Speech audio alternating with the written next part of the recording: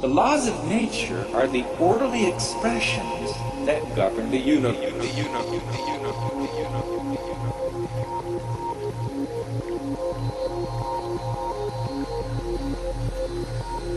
There are laws of nature that give nature its regularity, its repeatability, its intelligibility to the human mind.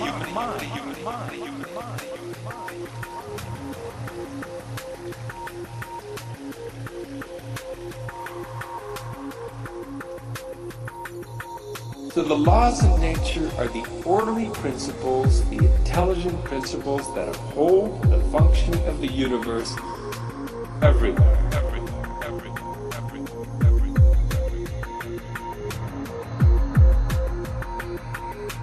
At deeper levels of natural law, the laws of nature become more compact.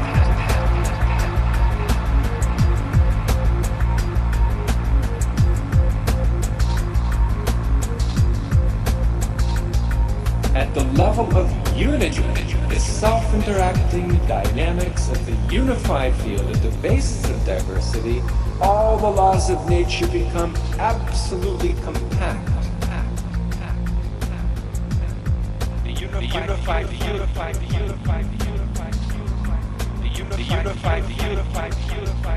The unified source of all the laws of nature.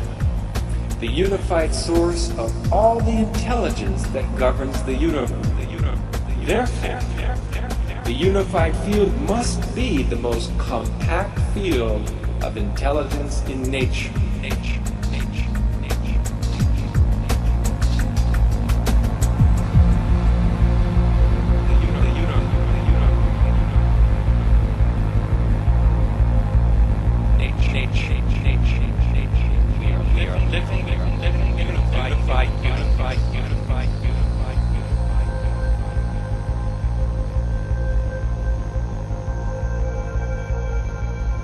One of the profound successes of unified field theory is the extraordinary ability to unify the physics of the very large, in particular the force of gravity, with quantum mechanics.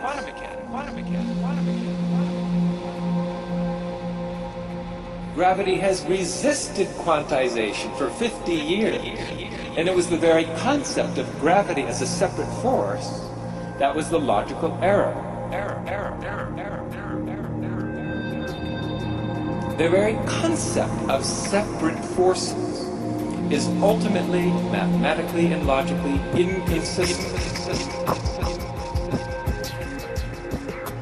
The solution to come up with a mathematically self-consistent theory of the world was to abandon the notion of separate forces and separate particles and unite them all in the context of one holistic entity called the unified field. The way this unification occurs is that there is one universal ocean of intelligence. This field of existence percolates strings, like ginger ale percolates effervescent bubbles. These little strings, which emerge from this ocean of existence, are really fundamentally of one type. There is only one expressed entity in the universe.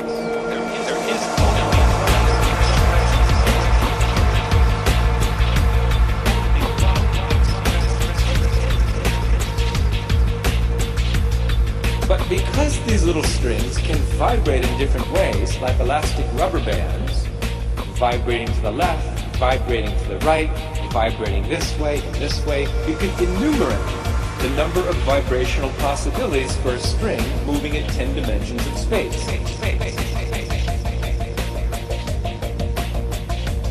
When you enumerate the possible vibrational states of a superstring, you discover that the string vibrations correspond precisely to what we used to call gravity.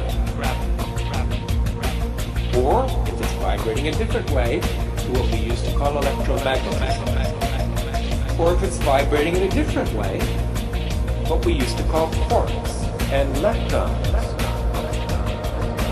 All the particles and forces that comprise the universe are just the different vibrational states of the superstring. Just the expressions of this unified field, like waves on an ocean.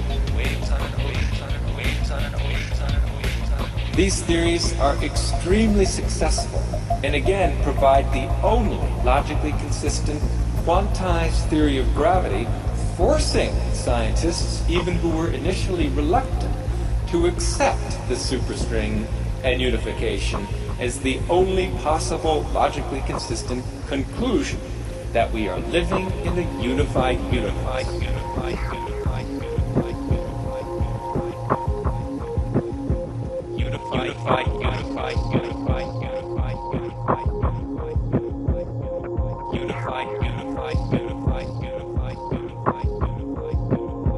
We are living